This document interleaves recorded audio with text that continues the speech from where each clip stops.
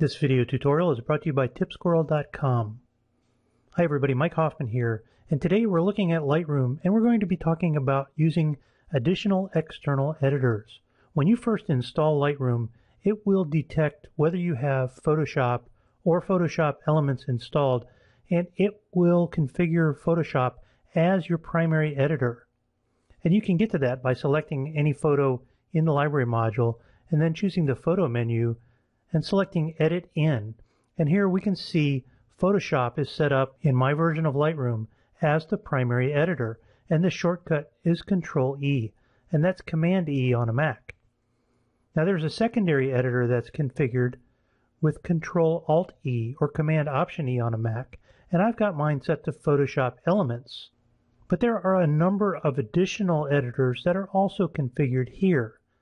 And so in this video today, we're going to look at how to set these up and how to adjust and configure these to your taste and to your needs. We're going to start by going to the Edit menu and then choosing Preferences, and that's under the Lightroom menu on a Mac. Here in the Preferences dialog box, we're going to go to the External Editing tab, and here's where we configure our primary editor, which in my case is Photoshop CC 2014. We can set the file format, color space, bit depth, and so forth. Now down here in the second part of this dialog box is our configuration section for the additional external editor. And there should be an S on the end of this because this is where we configure the external editors. Now you can see here that I'm showing the preset for Photoshop Elements 10, and here's my application. I've got the same configuration options that we saw up here for Photoshop. The file format, which can be TIFF, PSD, or JPEG, the color space, which can be ProPhoto, Adobe RGB, or sRGB, and the bit depth, which can be 8 or 16 bits. But remember that we had a long list of additional editors in our Edit menu, and we can find those by simply clicking this drop-down, and here we can see the additional external editors that are available. And we can configure these to our needs as well. For example, if I wanted to configure Analog FX Pro 2, I could select that. And now here we can see the application that's being used, and we can see the file settings. And here I've got this one set to use a file format of TIFF with ProPhoto and 16 bits per component. Now it's interesting to note that if I leave Analog FX Pro 2 set here in this dialog box and click on OK, when I go back to the photo menu and choose Edit In, we'll see that Analog FX Pro is now my secondary editor accessible with Control Alt E or Command Option E. So in this way, we can set any one of the additional editors in our long list to be the secondary editor accessible with a keyboard shortcut of Control Alt E. Let's go back to the Preferences menu, and we'll take a look at some of the other options that are available here. I really like using NYX Silver Efex Pro 2 to create black and white images. However, when I click on this preset, I can see that while it has a file format of TIFF, it's by default set to a color space of sRGB, and I prefer ProPhoto here. So I can make this change. Now when I make the change, notice that this drop-down indicates that this preset has been edited.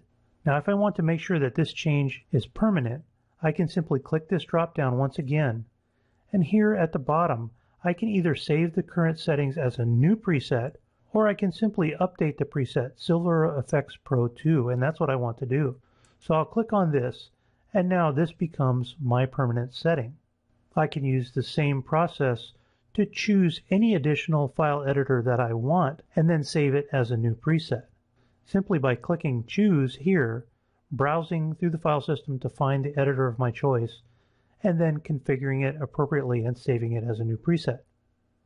Now I like Silver Efex Pro 2, it's one of my most used presets, so I'm going to leave that configured as my secondary editor. I'll click on OK, and once again under the photo menu, if we choose Edit In, we can see Silver Efex Pro is now available with Control Alt E. Now, I still have all the rest of my editors available from the menu, but Silver Efex Pro, being one of my most used, is now available with the keyboard shortcut. So here I can choose this file, and I can simply press Control-Alt-E, and I have the option to go ahead and edit this photo within Silver Efex Pro 2. I'll go ahead and click Edit, and Silver Efex Pro 2 opens up. I'll go ahead and just use this default preset and click on Save. And this will take us back to Lightroom, where a new file is now created. This is a TIFF, which is the way that I configured Silver Efex Pro 2, and my original file is still here and still intact. That's how you set up additional external editors in Lightroom, and you can configure as many as you like. Most of the popular Lightroom plugins will automatically install themselves, but remember that you can add in any additional program that you want. And remember that you have the ability to set up any one of those editors as your secondary editor available with a keyboard shortcut. My name is Mike Hoffman. My website is hoffmanartdesign.com. You'll find a variety of Lightroom, Photoshop, and photography tips, tricks, and other information there.